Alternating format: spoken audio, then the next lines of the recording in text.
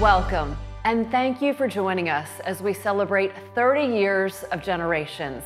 I'm Beth Brotherton, a member of the board and the mother of 3 boys. We're coming to you today from the Generations campus. Right now, there are 40 boys here receiving treatment.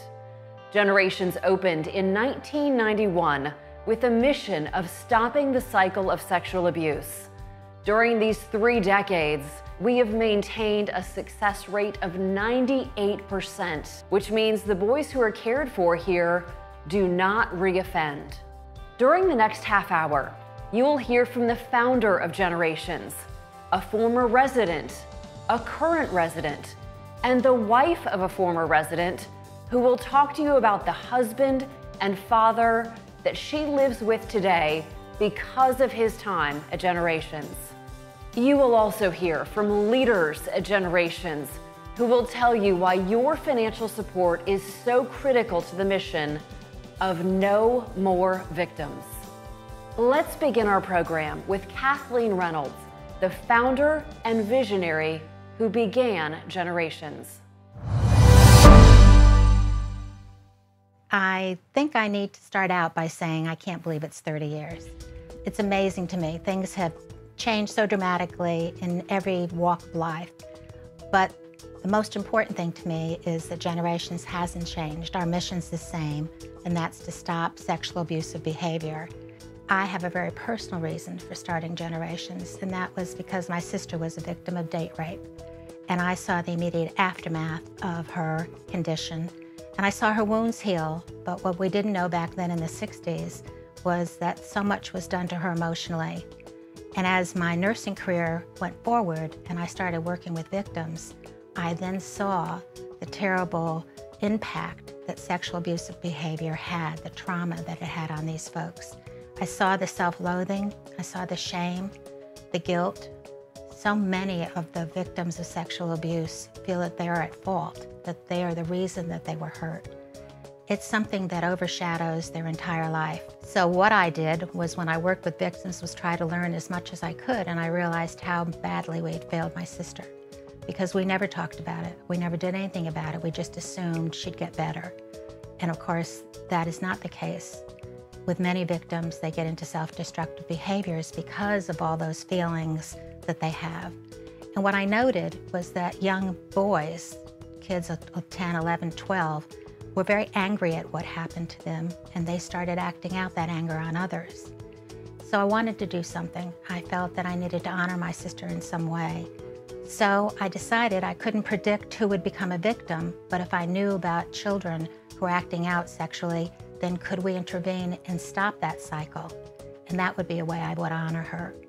So in 1991, with the help of Nell Smith, a state senator, we opened Generations. It was a model program. People hadn't done this before. Everything that had been done was connected to the criminal justice system. So we learned a lot from the kids in the first couple of years, and we worked really hard to help them understand why they did what they did and how to develop pro-social behaviors so they could stop those kind of behaviors that hurt people and begin behaviors that would make them productive citizens. And what we found was that only 2% of our children returned back into the system. Now take that 2% and compare it to the juvenile justice system, where 50 to 80% of their children go back into the system in the first 2 years. So we were amazed. We knew it worked. We knew it could be very successful, and we were very proud of that. So I figured, let me go on, and we increased campuses. We had one campus with 12 children, then we opened another house. Then the Department of Juvenile Justice said, wow, your kids are not coming back into the system and ours are. Could Generations open a campus for those children? So we opened the Bridges campus that held 26 kids. So we bumped along beautifully, and I was so thrilled at what had happened and how well we did. The staff are so important to us and have done so much to make our program successful. When you're at Generations, you really do feel like you're part of a family.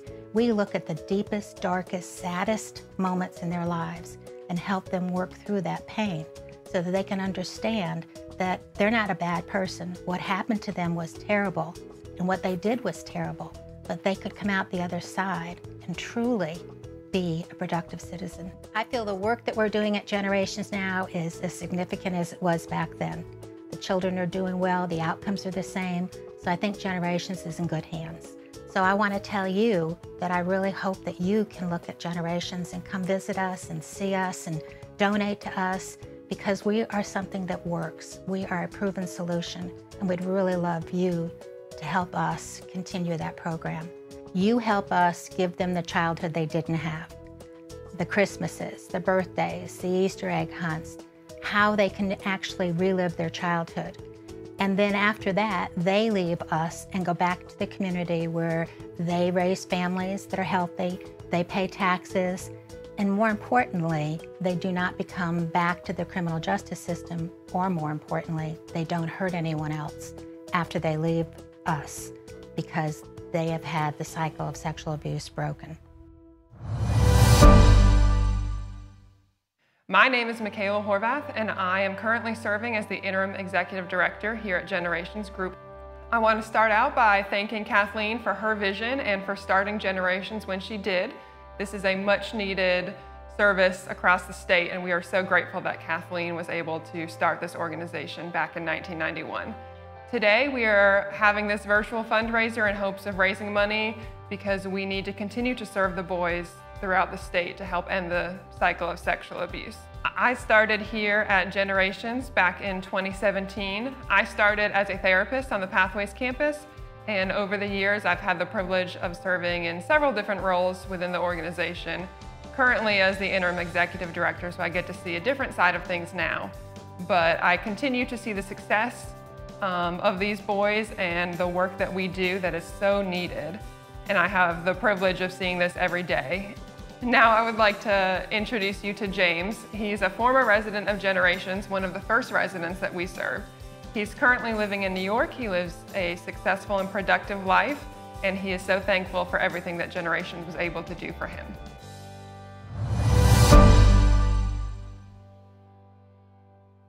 Hi, my name is James. I'm currently 43, almost 44. I would like to state I'm one of the original Generations first years. I would say my number was 13. I was there for about 3-4 years. I went through all the treatment, the schooling, and dealt with a lot of the therapy, things like that. But I can tell you that Generations has been a big influence on like how I live my life now, in the sense that I'm honest with people, with myself, and that affects on how my interactions are at work or have been at for a lot of jobs. I would say Kathleen Turner, Jean Patan, and Ed Parler were a big help in helping me figure out who and where I want to be, and have me question that throughout my life, but also giving me tools to, like Jean stating, "There's no try, only do," kind of a famous Star Wars quote, but one that does hold true. Ed telling me to kind of be myself, don't let others dictate who I am, or things like that. And Kathleen just basically stating, be honest, be truthful, especially with myself. And they've all kind of imparted a lot of that into me. My friends see me as honest, see as somebody that they can confide in, they can trust. And I would say a lot of that is due to how Generations has molded me into being a better person, wanting for me, myself, to be a better person, not just for me or the people or my mistakes in the past, but show that I can be somebody and that I am worth it. And I guess you can say I think about my time back then a lot of times, and when I have troubles or anything like that, I do think about how they helped me and how they would think of how I should go forward with things. I also use that to help other friends on the therapy that they gave me, the advice they've given me, to help my friends through their tough trying times. So it's not that I'm just helping myself or focusing on myself. I also focus on others.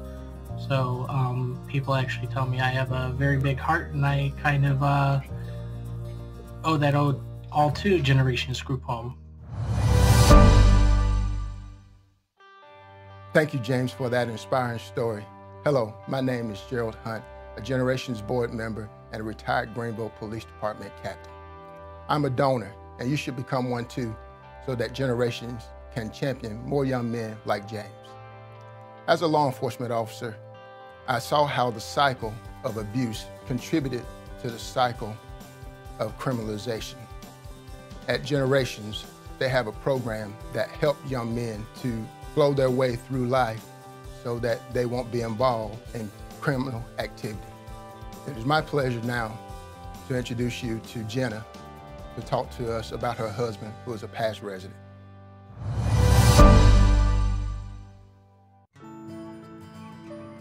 Mark is my husband. We first met in middle school, but we got to know each other more in high school. Mark was more of a laid-back person, and he didn't have very many friends, and I don't know, I just kind of felt like he needed a friend when I first saw him. He didn't really seem to have many feelings, and he didn't express them if he did. He did have a bit of an anger problem, especially when I met him in middle school. That was the only emotion he really showed, was anger, and he had learned how to work through that. When I found out more about his past, I had found out he had also been abused as a young child. I believe his abuse led to his anger and not trusting anybody. He just has overcome a lot, and Generations has helped him a lot to understand how to overcome those things. I learned about Mark's offense after we had been dating almost a year, and his stepmom actually just brought me to her room and told me. I wasn't angry or anything. I just kind of felt like there was more to the story and than I was being told. It was more of a process to tell me exactly what happened, and coming out little by little. I can also see how he has changed and how it made him a better person to go through what he went through, actually. I think Generations did a good job with preparing him to be a good father and teaching him how to just deal with life, really. Even though hardship comes and you run into obstacles, just work past them. Me and Mark have been married 6 years this year. We have 4 children, and we also take care of our sister. Mark is actually a really good parent. He's a really good dad. He doesn't want to fail them, and he wants to do his best on everything he does for them. He tries to be as patient as possible with them, which is hard with little kids. When we took his sister in, when both of her parents passed away, and he just took her in like it was no thought about it. It was just like a new daughter, but a teenage daughter. He just took her in, and he treats her like she's just one of our kids. And he takes care of her, and like if she needs somebody, she usually comes to me because girls do that with their moms figures. But she knows she can also go to him. If it hadn't been for Generations, I honestly don't know where he would be. I don't know how he would have dealt with his anger, and I don't know if he would have been the man I know today, or the father that I know, or the husband that I know.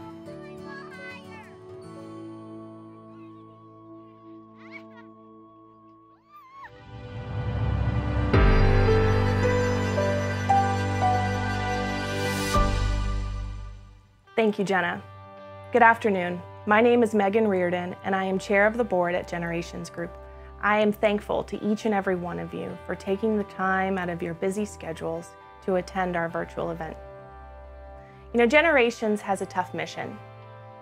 We work with at-risk boys to help them overcome their sexually abusive behaviors so that we can end the cycle of sexual abuse.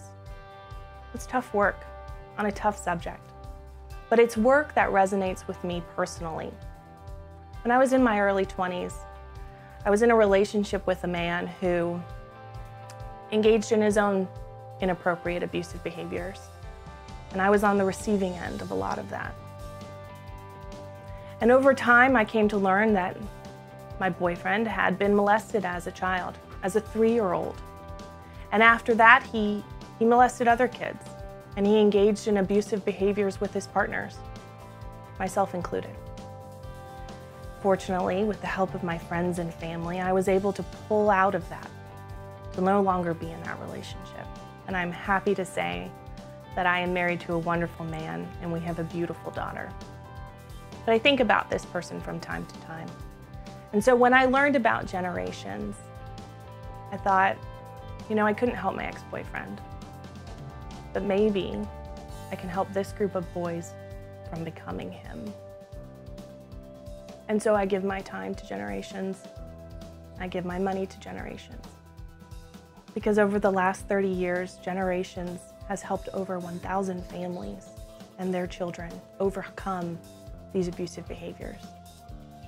It's tough work on a tough subject, and we need donations to make this work happen and continue.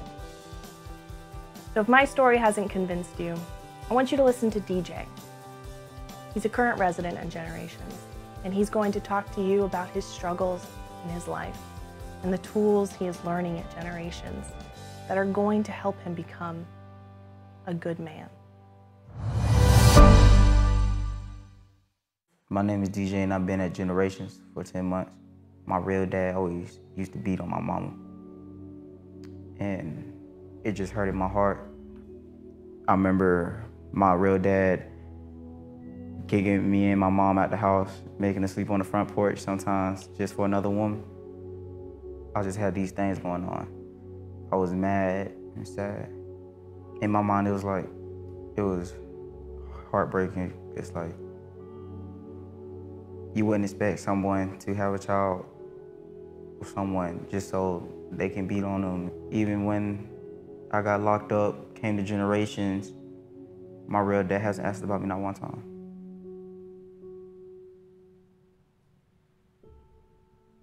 Everything that was going on, me being frustrated, being addicted to pornography and drugs, it got me in that mindset like, man, I don't care, like, I might as well try to meet my needs in a sexual way. After what I did, I was getting feedback saying like, you're a monster. I understand that, but at the same time, most people don't know why I did it, how I did it, what got me into doing this. I was having all these problems, and like many times, sometimes I was angry and upset because of some things that I didn't like. It was some things I couldn't control. Because at the time I was 12, and it's some things that a 12-year-old can't do and can't handle. Being in jail, it's like everybody knowing my offense, people wanting to fight me, people calling me gay and stuff. Sometimes I cried myself to sleep at night. I know what I did was wrong, how I was thinking negatively, but since I got here, it taught me how to change my negative behaviors, change my way of thinking to be a better person, have a better mindset, to be a positive leader, to show integrity, to show the people that look up to me what to do and know what not to do.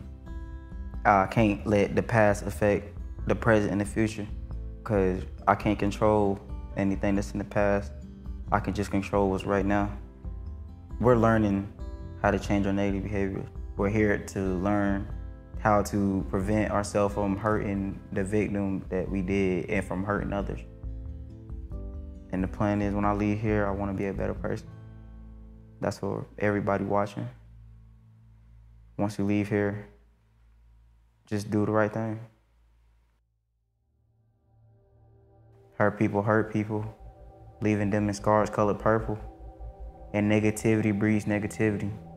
Everyone knows misery loves company, and a bully is nothing but an angry, broken heart shattered by internal agony. My dear bully, your vibe reeks with displaced anger. You're not mad at me, but your pain is creating cloudy skies, rainy days, and stormy weather. You talk and act like a hater. Remember, karma will make you regret the pain you caused later. Love yourself, respect yourself, don't embarrass yourself and be a hater. But a bully has no integrity, just heavy punches and shallow punchlines, spreading rumors and lies, but the truth will always shine. It's just a matter of time. I'm resilient, I'll be fine. But you treat me as if I am less than a human, just so you can feel less invisible. That's selfish and inhuman. But my dear bully, I am no longer your punching bag.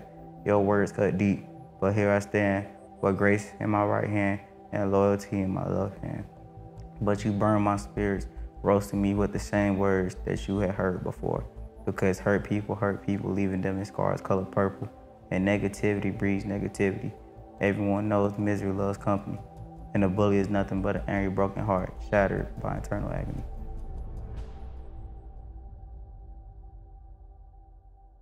Thank you, DJ, for your openness and honesty in talking about your offense, your hurts, and now your healing here at Generations.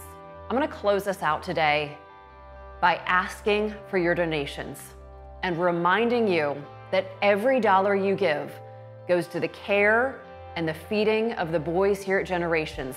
Their food, their clothing, their school supplies, all depend on you.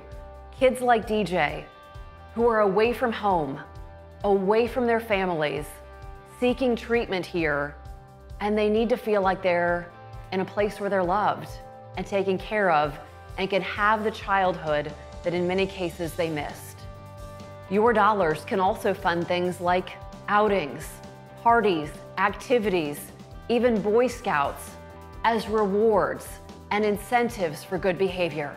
An annual gift of $500 will support a full year of celebrations for one of the boys, purchasing birthday gifts, Christmas gifts, and other items that would support them in making them feel like they're cared for and they have a place to belong. A gift of $1,000 helps the boys who graduate from Generations transition out of this program and redevelop relationships with their family members. A Generations staff member works with the boys and their family in therapeutic settings to make sure that they are able to restore their family unit. A gift of $3,500 would support the daily needs of a boy for an entire year, providing them their food, their clothing, recreation, activities, school supplies, and the opportunity to continue their education. There are over 80,000 cases of sexual abuse reported in our nation each year, and there are many more cases that go unreported. Sexual abuse is a cycle of terror, impacting 1 in 6 boys in our country under the age of 18. Right now, there are 40 boys receiving treatment here on the Generations campus. Generations opened in 1991 with a mission of stopping the cycle of sexual abuse. During these 3 decades, we have maintained a success rate of 98%, meaning the vast majority of the boys who come to Generations do not reoffend. Generations is the only group home of its kind here in the state. We treat boys across South Carolina, and we cannot do it without your help. Give. Donate right now during this program by clicking the Give button or by writing a check and putting it in the mail today to the address on your screen. We need you. The boys here need you. Thank you for your generosity. You help us give them the childhood they didn't have. And then after that, they leave us and go back to the community where they raise families that are healthy, they pay taxes, and more importantly, they don't hurt anyone else because they have had the cycle of sexual abuse broken. If it hadn't been for Generations, I honestly don't know where he would be, and I don't know if he would have been the man I know today, or the father that I know, or the husband that I know. We're here to learn how to prevent ourselves from hurting the victim that we did and from hurting others. And the plan is when I leave here, I want to be a better person.